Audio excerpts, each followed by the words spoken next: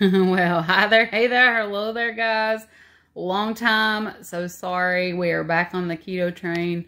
I'm going to be telling some more about what happened with my surgeries for my hips, so please make sure you stay tuned for that. But woke up today, we're going to be doing weigh-in Wednesday. Hubby is back on keto as well. My weight today was 182.6.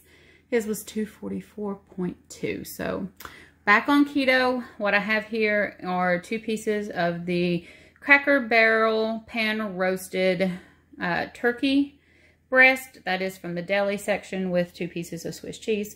One on each piece that I have put into the microwave to melt. I have 1 cucumber with salt and pepper. And this looks like a lot of ranch, and it's because it is.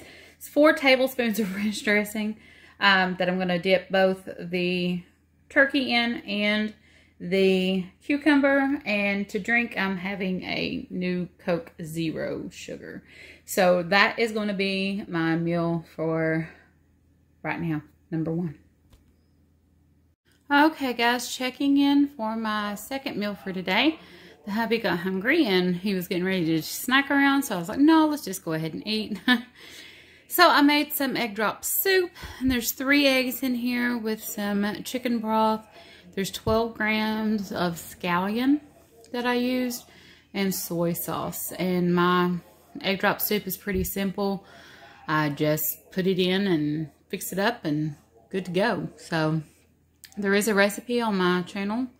If you're interested in it, just let me know and I'll make sure to include it next time. But this is meal number 2.